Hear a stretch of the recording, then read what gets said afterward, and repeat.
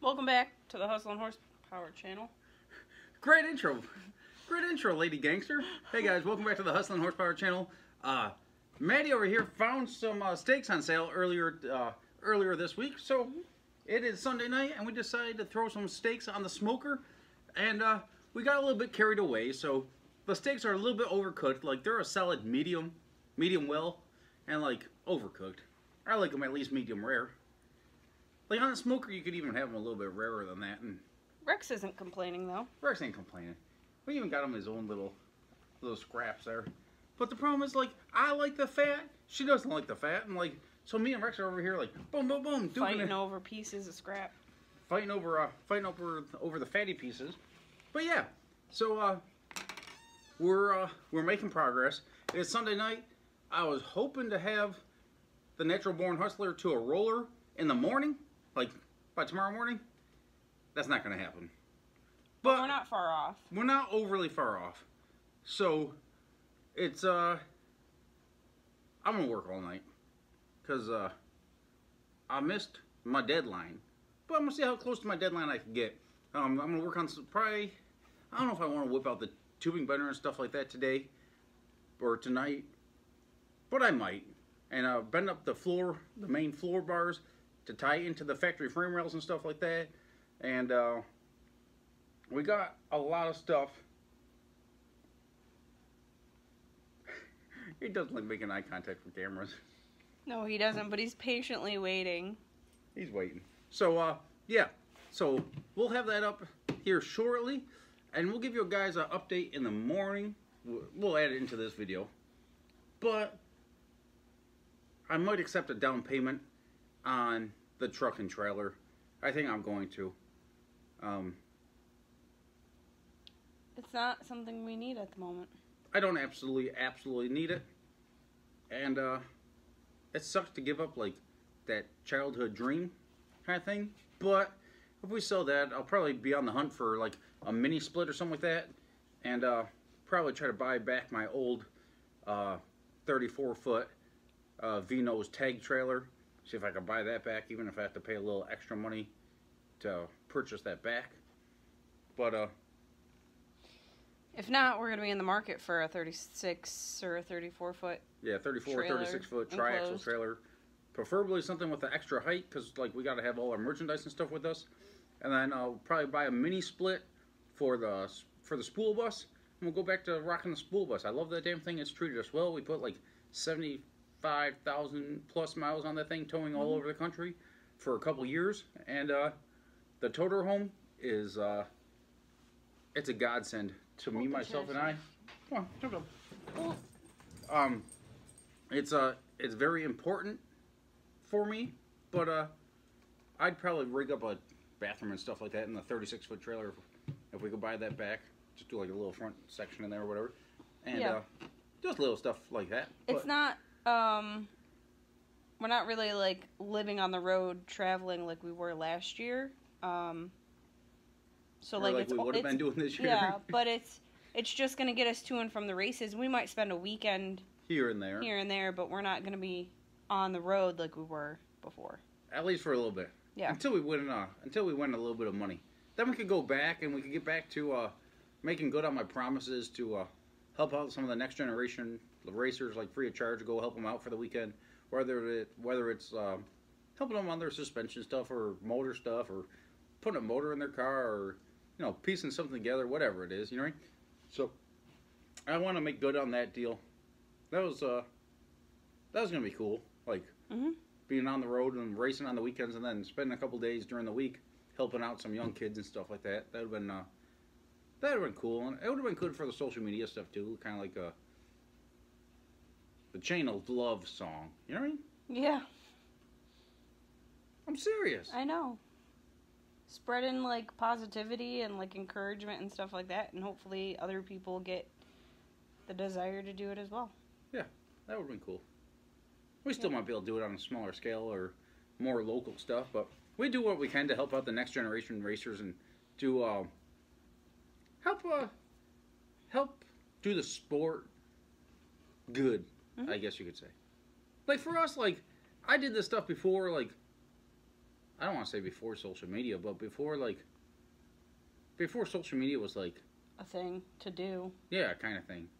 So, social media started out with like just keeping in contact with family that was like out of town. Out of town, yeah. Yeah. So now it's evolved into being something totally different, and now it's a tool to be used, and yeah, I missed out on a lot of that, and we'd be in a lot better position if I would have gotten on that earlier, or B, didn't work so many overtimes and stuff like that, so I could have had time to do the social media stuff. Like, I was always like literally like get done working on the car and like literally run the house, wash up real quick, and shoot to work, or go to work all pre-dirty kind of thing. But it is what it is. You were going to work just to get dirty anyway, so it wasn't like... Yeah. But I never... I did the social media stuff, but like a Facebook post or like an Instagram post is way different than a video, because the reach that you get. And like there's a couple big things that like could have happened, like the former Dirty 30 was like this close to being on the cover of Hot Rod magazine. I had a couple big opportunities that I guess I denied to try to keep on doing the racing ourselves before, so we didn't have to go work for a big team, so we still could see like what we are capable of ourselves by ourselves, and some other different things. But it is what it is. I like the fact that like we've done it our way. Yeah, you don't have to like. And there's like, if we make it like, we know we didn't take any shortcuts or change who we were to try to make it, kind of thing. Yeah. But like, I don't know. For me, like, I had a conversation at the track the other day, and he's like, they basically said, well, isn't winning like, isn't this or that enough to do it? I said, like, no, because like, I don't know, if you want to like, you could, you could be successful a whole lot easier than being successful trying to do it like a certain way and like staying true to yourself, right? Like, everyone, like, okay, like if you want to do a U-turn, you're driving down the road, right? And it says no U-turn, you could go and make that U-turn and be back going and like switching directions like that, right? Or you could go drive up to the next exit and get off and do your loop-de-loop and come back around. And like, it's like 99% of the time you can do that U-turn and never get caught, and like no one knows the difference, but or won't get into an accident. Or won't get into the accident. But at the same time, you know that you know you took a shortcut. Yeah. Or you knew you cut someone off to try to get in front of them. And like, I don't know, that's just not. Like when we were talking to Jake at the track yesterday, right? Mm-hmm. Like how like we both like winning is cool. Like, I want to win, but I also want to beat you. Like, it's a different type of thing. Like, you don't want to win. I don't want to win because I screwed you. I want to win because I beat you. And like, of course, racing's racing, and not everyone's on their A game all the time. And like, parts failures happen. We've been on the wrong side of that more than times than I'd like to admit. But at the same time, like, I want to win, knowing that we were one of the best on the property that day. Yeah. I don't want to win knowing like, oh, we jumped the light, or we got lucky here, or we got lucky there, or this or that. Like, I don't know, that's just not fulfilling to me. And like, that kind of like, I don't know, it's taking the shortcut, and there's not the same reward in it. Like, being in the winner's circles picture is cool, but at the same time, like, knowing you had a program that was better than other people, and then you like made rounds and did well, that's one thing versus, you know, bum rushing someone or screwing someone over or this or that. And yeah. But I don't know. What do you think? End this video and get back to work? Yeah. Finish dinner. Finish dinner? Okay. We'll go finish dinner and then we'll get back to work. We'll catch y'all soon. What kind of shenanigans are you guys getting into? Well, you actually just went to go get the phone, so you could video this shenanigans. But we don't know if we're gonna have the motor back in time, and unfortunately this car they made illegal for dig or die. And that's the main race that we're trying to get ready for. So the main goal is to get the natural born hustler ready for dig or die. I still personally want to run this car just to not prove people wrong to it, but to prove to myself that actually quantify.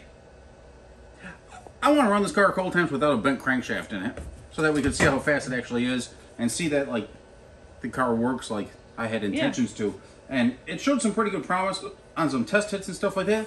But unfortunately, we were having engine issues. So it was a fresh crankshaft that we got back, and turns out Pete Harrell at HED found out that crank was bent 5 thousandths. So that's a lot. Which is a lot, yeah. Especially at 8,000 RPM. So it was taking out some rod bearings and stuff like that. So I was trying to figure out that's not something you can really measure, because you got to compare them from this one to this one to this one to this one to see the deviation, I guess you could say.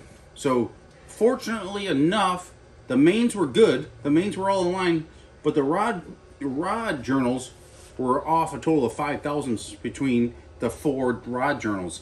Because on a big block Chevy, it's 1357 on the driver's side and 2468 on the passenger side. So 1 and 2 share a rod journal, 3 and 4, or no, yeah, yep, yeah, 3 and 4 share a rod journal, 5 and 6 share a rod journal, and 7 and 8 share a rod journal. That means that those are connected at on 90 the crank, on the crank on the same rod journal. So and that's for a big block. That's for a big block. They're all V8s are basically the same. They just number them differently. So if you do if you do a Chevy and Ford ignition or firing order, they're exactly the same. And some people are gonna think I'm nuts when I say this, but they're actually the same. The numbers are just numbered differently, but the position is the position is actually the same. So it's still this cylinder, then that cylinder, then this cylinder, blah blah blah. They run the same order. They're just numbered differently. So a big block or a Chevy and a Ford firing order are different cylinder numbers, but it's actually physically the same cylinder that's firing at the same time. Of course, there's some variations of that depending on the cam and whatever efficiencies, but yeah. So we're taking this car apart because we're a month out from dig or die, basically just over a month out. Yeah. 5 weeks from making that race. We'll have the motor back before then, but for the 1 or 2 races that we'll have the motor back that we could run this car, it's just not but I still want to run this car. Of course, this is Turbo John's car. We just modified it and stretched it out and stuff like that, but we're taking the front suspension off right now, and we're going to be throwing it up underneath the natural born hustler so we can work on our shock placement, our 4-bar setup, for the steering. Yeah, all that. Modify the mid plate to put the steering column where I need it and stuff like that. So we're stripping all that stuff off. Of course, it's all modular, and you'll see we're 10 minutes into 20 minutes into taking this thing apart. Maybe, I don't know, 10 20 minutes into taking this thing apart, and in the next couple minutes we'll have the whole front suspension off this car, and in another 30 minutes you could toss all the factory suspension back on the car. So we're in the trailer here. This trailer, I believe I'm going to be accepting a down payment in the next couple days on the truck and trailer, and that kind of breaks my heart a little bit, but we wouldn't be selling if we didn't lose the natural or the homegrown hustler. That just is what it is. We'd be out traveling and racing right now, but the situation that we're in, the circumstances, it doesn't make sense right now for us to have the truck and trailer. I love it. I mean, the goal is to eventually, when the time's right, get another setup. Get back into a setup like this, or hell, I'd love to buy the setup back, and when if things change. But it just makes sense to be to cruise around in the school bus again. I love that damn bus. It's treated us well, and I'm gonna try to buy back my old 36-foot trailer if possible. If the guy's willing to sell it, and we'll go back to our regular tag trailer in the school bus, and get back to racing. So right now we're ripping this apart, and I appreciate it, guys. I appreciate everyone that likes and subscribes. Me, Snacks, and Lady Gangster are gonna get this all taken apart real quick, and yeah, we'll be back at it shortly.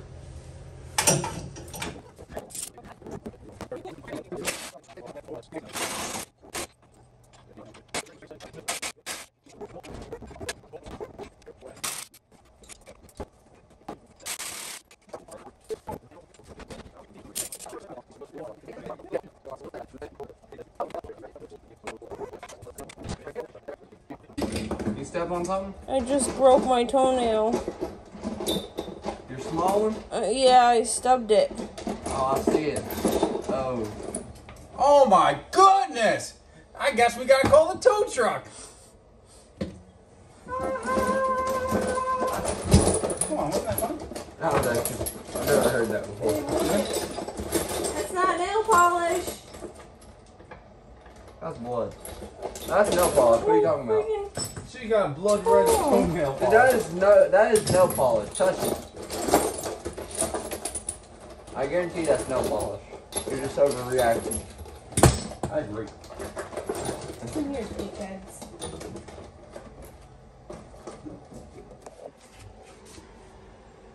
What happened? I stubbed my toe. Look at it. Guys, I think we're gonna have to call a tow truck. Look at it's like clean gone. Holy. Hey, if you let it bleed, your toenail polish will like it'll match the rest of your toes. Let it bleed. No. Come on, let it. It'll be funny. Let it bleed for a little bit. That hurt. Let it bleed for a minute. That seemed like it hurt. Hey, I've had worse. Do you want me to get my rip on Hey, my big toe where like the cuticle is? want me to get my Yeah. wound sealed? No, it's not that bad. So you want to hear? Did I ever tell you a story about me riding my brother's bicycle? And my neighbor's got a brand new car and they parked it in this like the middle of the sidewalk. No. Did you hit it? Okay, hold the camera. Ready? We got to tell a little I story meant here. to get So the tripod, but I sorry. stole or like I borrowed my brother's bicycle, right? And like 2 houses down, bought a brand new car. And I was riding my bicycle, and I went to slow down and pedal backwards, right? But this bicycle didn't pedal backwards. It was like a BMX bike, right? So like it just spun. It just spun. right? And I was like, crap, I don't know what to do. It had hand brakes, but like I didn't know what to do with my hands because I was a little kid. So I put my feet down, and right between like my neighbor's house and the neighbor 2 doors down, it went uphill, and there's a big lip because like In the in New sidewalk? York, right? So there's a big heave. So I'm putting my feet down like this, and like my foot flipped over on the crack, and I was like, I don't want to hit the car, so I kept my foot down, and it ripped off half my toenail, right? So I go to the ER or the emergency room, and they literally go in there with pliers. They put needles like this long, literally like in my toe this way, right? Like in the lengthwise, right? And they literally sat there with pliers and stuff like that, and had to rip off the other half of the toenail. So this was like late summer, early fall. Well, the leaves fall, right? And I was like walking home from school on my crutches, and I like would run, hop. I was in elementary school, right? So I'd run, and I'd see how far I could hop. I'd extend them like real long, and You'd like pogo. and I'd pogo, right? Well, it rained like the night before, so the leaves were wet. And I go to pogo, and I'm like way the hell up in there, and the crutches slipped out from under me. I came down and gave myself a concussion. I like rattled myself, and I still had like at least a half-mile walk back home from the school. Was the elementary school around the corner from the house? Yeah, so like, I was like, so like, I'm a little kid, right? Like, I'm only 5'2" now, so like back then, not really, but I was like probably like this big. But like the crutches, I can make them like this big, right? So like your feet would literally be like this high off the ground. So like if you got you pull yourself and go flying, right? Yeah. And I could like jump like probably 8 or 10 feet or something like that. I could be airborne for it. Well, I landed on my head because my crutch slipped out, and I was like, ah, boom! I gave myself a concussion. But luckily, we got the 911 on speed dial, and the tow truck's gonna come to pick up Maddie. But I'm telling you, just let it bleed. It'll match the colors. We didn't even know you lost a toenail until you cleaned out the blood. I know. I'll be fine. I know you'll be fine.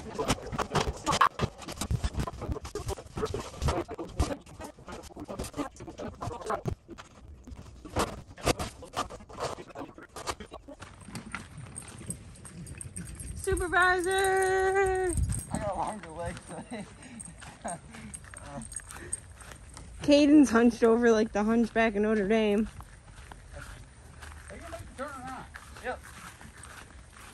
That's when we having to make so many steps. I'm just trying to. So where we going with it? I don't know. I'm gonna have to go all the way around. We have to, I think. What? You jackass! All right, come on. Well, I forgot you got 300 pounds of this. That's like 293 pounds. Let's go. Yeah. I'm saying you got 300 pounds of Come them. on. Do